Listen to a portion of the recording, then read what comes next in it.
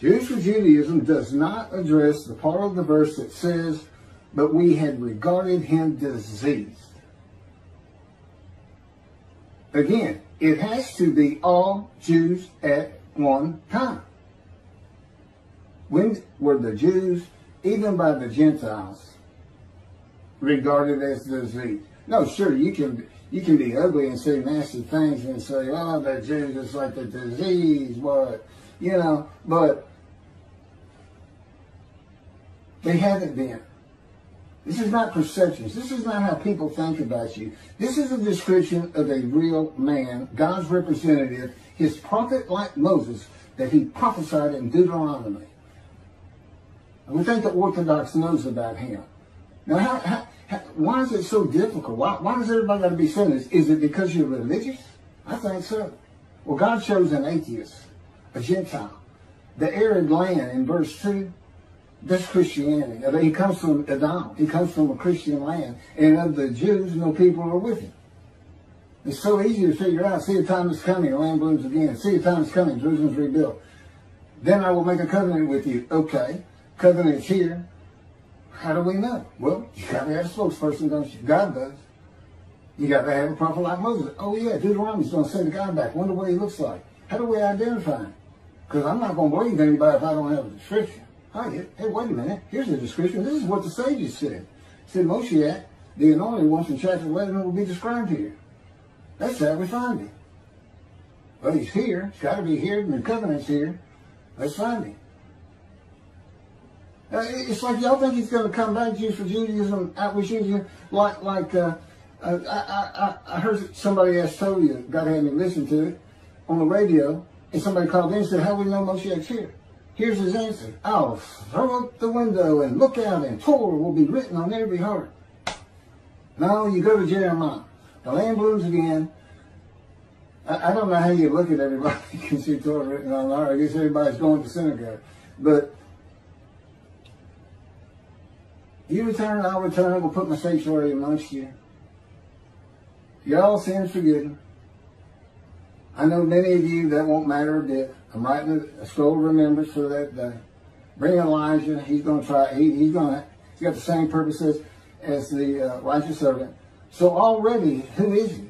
Well, we got this is what's unfulfilled. 4 men to come, 2 prophecies, covenants to come. David, at his arrival, God makes the grant of his friendship covenant. So that's with David. He needs to announce that. And Elijah is the messenger. What's he the messenger of? New covenant. Who's the only man taken to heaven? Elijah, specifically in the Hebrew Bible. And God sends him back. You got to ask yourself, why? Because he can talk to the angel. Right? Give me the covenant. Okay, I'm going to go announce it now. Where's the description of him? He's got the same purpose as the purpose of the man in Isaiah 53. If it describes anybody, it's just going to describe Elijah by purpose far greater than it's going to describe Jesus Christ. Doesn't sit a single verse except the last one, the one that says he's a sinner. There's so many lies by him in that book, New Testament. I've got a video on Doubt Me? Go look at it. Go look at what the verses really say. Go look at what happens when Jesus says, all the prophets say of me, I'll ride this ass into Jerusalem, and the Gentiles will spit on me, mock me, scourge me, kill me, and I shall rise on the 3rd day. All the prophets, huh? Well, I got 20. In your Old Testament, the Hebrew Bible, not one says that. No one ever says that anywhere, even in biblical scriptures, supposedly, that wasn't canonized. But there is one, Zechariah. I believe it's chapter 9, verses 9 and 10. It's definitely verses 9 and 10. The Messiah will ride an ass into Jerusalem, which just means he's humble.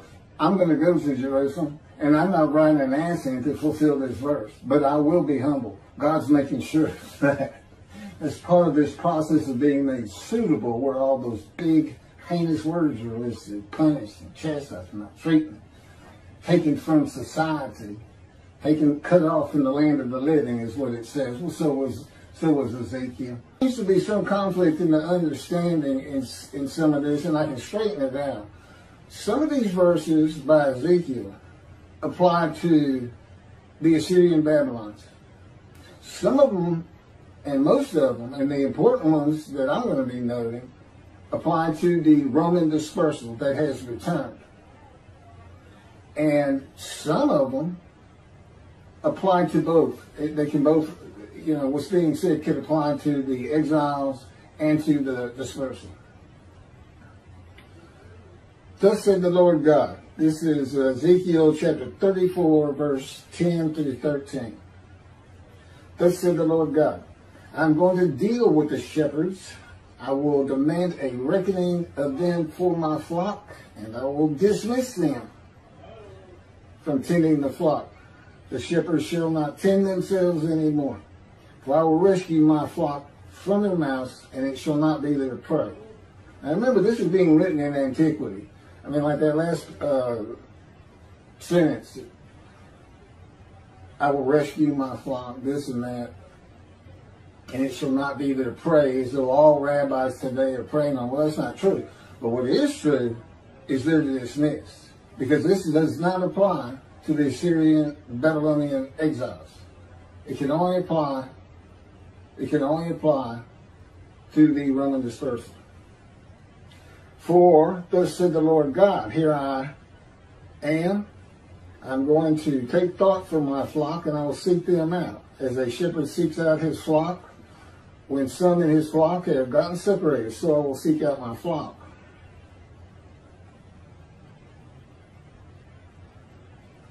I will take them out from the peoples and gather them from the countries, and I will bring them to their own land. And I will pasture them on the mountains of Israel, by the water courses, and in all the settled portions of the land. Okay, that sounds like he's talking to the exiles, and possibly to dispersal at the same time, but he's not. Why? The northern kingdom was inhabited by Gentiles. The settled portion would be not the wilderness.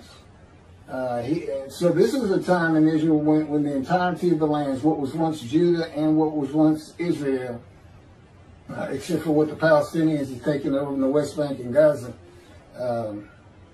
blooming in, and everybody's returned. And there are Israelis both in what was the kingdom of Israel and in Judah. So that's applying to the dispersal. And what else? David's there. And he didn't appear. He does not appear when the exiles return. So that doesn't apply to them.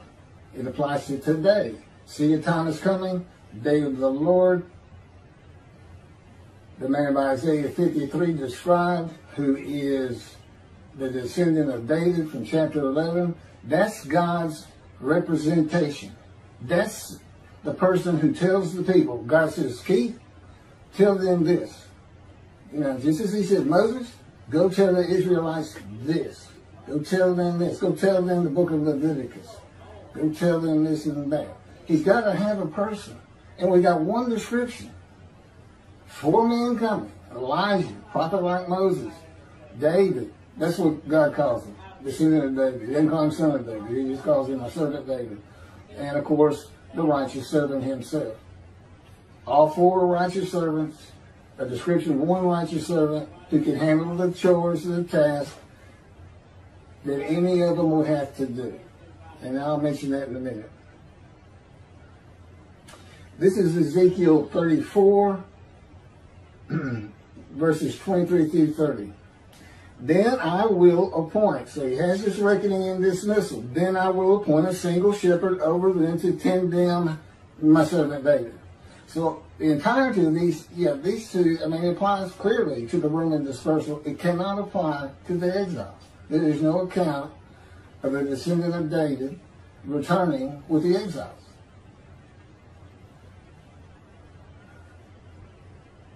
That comes up in Zechariah too. Supposedly the branch was going to come and build the second temple. Well, the branch never shows up.